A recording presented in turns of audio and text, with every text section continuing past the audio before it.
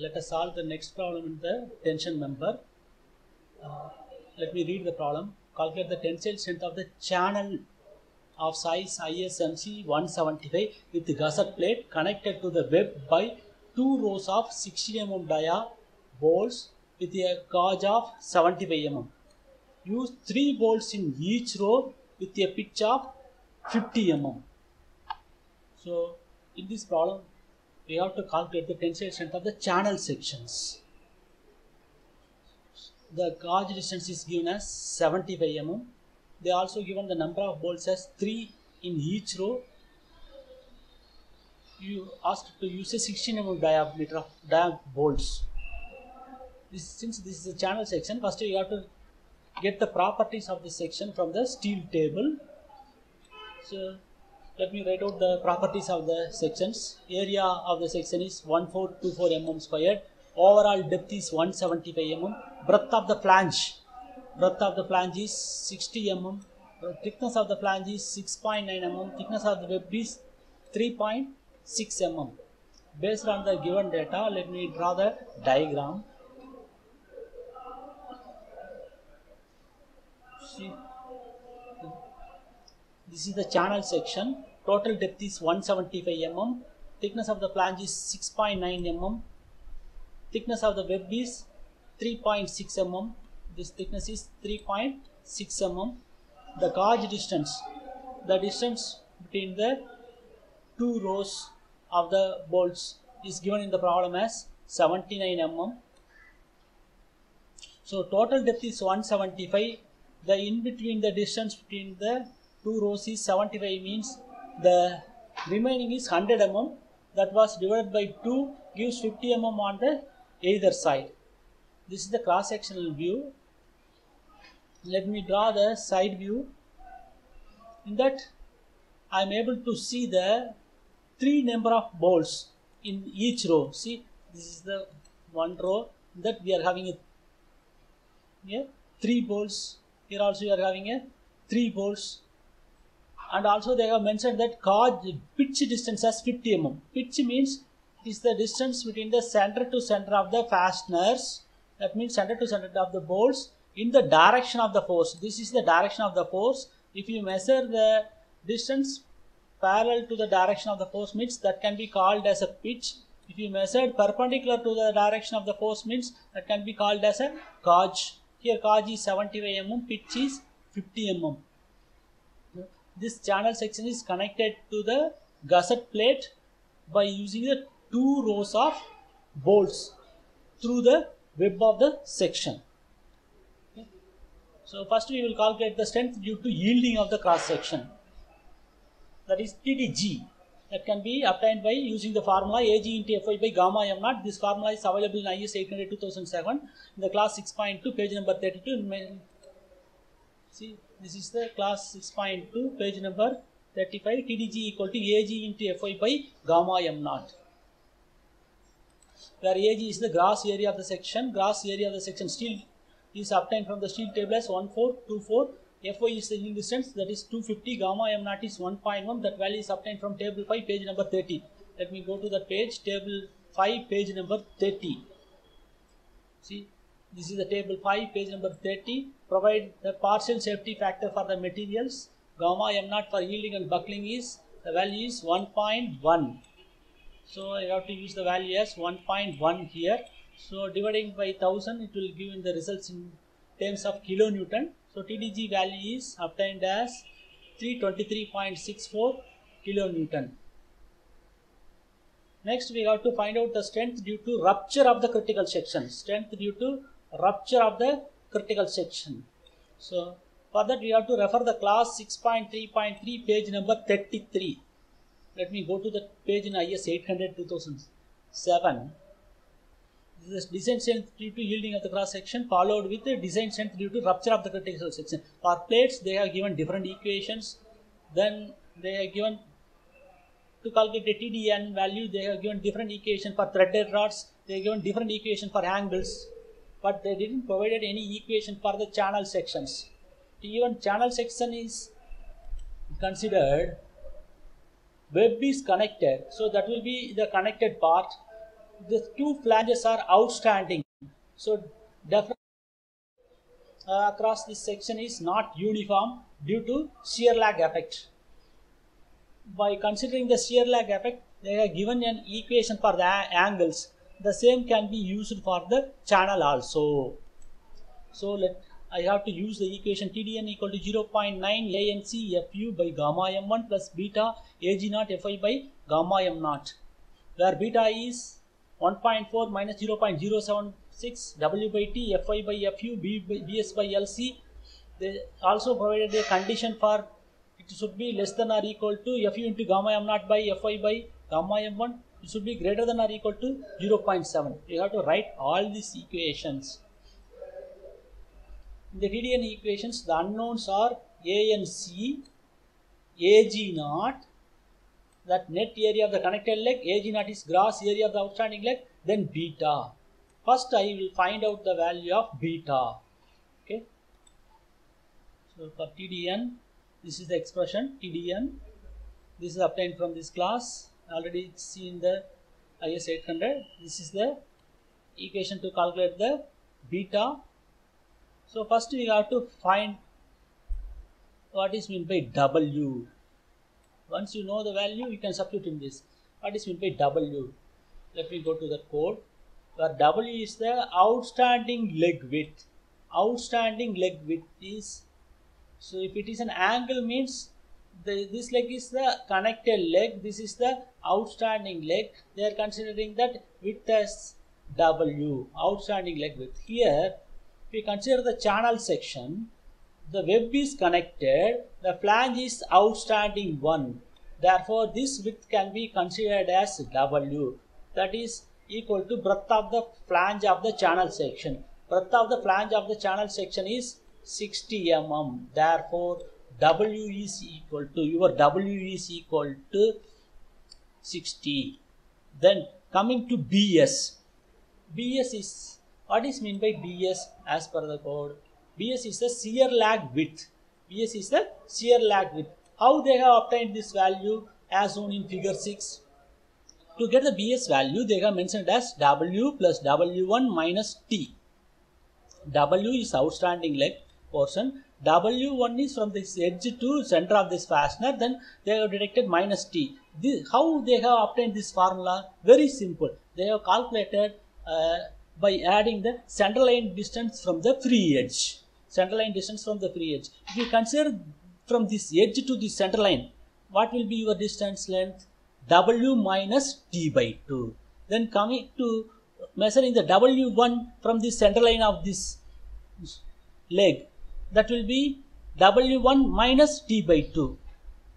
So summing these two values, W minus T by 2, W1 minus T by 2, that can be rewritten as W plus W1. By adding two D by 2 values, they are mentioned as a 1 TS minus T. So how they have obtained BS value? That is nothing but the distance from the free edge to center of the fastener measured through the center line. This is the logic to obtain the BS value. The same can be applied to the channel also. Let me coming to the channel. Okay. So I have to measure the center to center distance of this fastener to here, then center to center of this fastener. Summing these two values, starting from the center of this fastener to the edge, is our BS. How we can obtain this value? Well, the total width B is 60. So 60 minus, this is the thickness of the web. So thickness of the web, half of the thickness of the web have to be deducted from that length. So therefore W minus T by 2 is, here the T is thickness of the web. That should be clear. Then coming to this edge, from this, you can see the diagram. From this edge to center of the fastener hole is 50 mm. I need the distance from the center of this outstanding leg to this center of this fastener, means I have to deduct the half of the thickness of the flange. Here I have to deduct T by 2. That T is nothing but your TF, thickness of the flange. Here we are using channel sections. it is having different thickness for thickness of the flange as well as for the thickness of the web. In the earlier case, we used angle sections. The thickness is uniform. Therefore, they have made it as a by adding 2 minus t by 2 as a 1t in their equation. So, by using that logic, we can find out here. Here, this t is equal to W1 minus t by 2. This t is half of this value. We are deducting this value. This is 6.9 by 2. Here this indicates TF. Okay, 50 minus 6.9 by 2. So BS can be got it. Then LC, length of the connection. Length of the connection is nothing but the center line distance from the first fastener to the last fastener. Coming to the diagram. So this is the starting fastener to the end fastener. The distance in between this first fastener to last fastener center line length is the length of the connection LC. Here we are having two pitches. Pitch is the center to center distance between the fasteners measured parallel to the force. That is 50. Here also 50. 2 into 50 gives the LC, length of the connection, equal to 100 mm. Clear na? 2 into 50, 100 mm. Once you know all the values, you can substitute in the beta equation. 1.4 minus 0.06. This is W by T. T is which 60 we are using? Outstanding leg. So outstanding leg thickness only has to be used here. Outstanding leg thickness is thickness of the flange, that is 6.9. Okay, OST. That's why I meant outstanding leg. Okay, then Fy by Fu. Then this is Bs by LC. Bs by LC. See the formula? Bs by LC. Then again the limit is, see the formula, Fu 410, gamma m naught 1.1, Fy 250, gamma m1 1.25. This one is 0.7. So by calculating these values also, this is the limits for the beta value.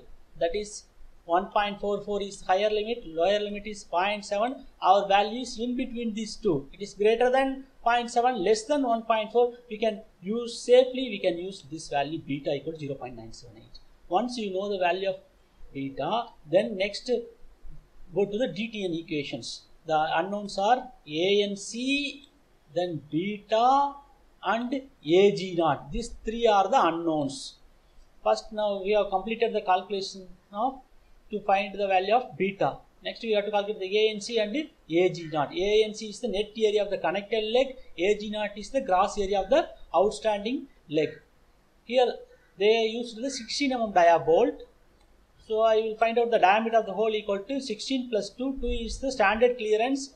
The standard clearance value is obtained from the table 19, page number 73. By adding this, I got the value of diameter of the hole as 18 mm. Okay. Then coming to the calculation of the net area of the connected leg.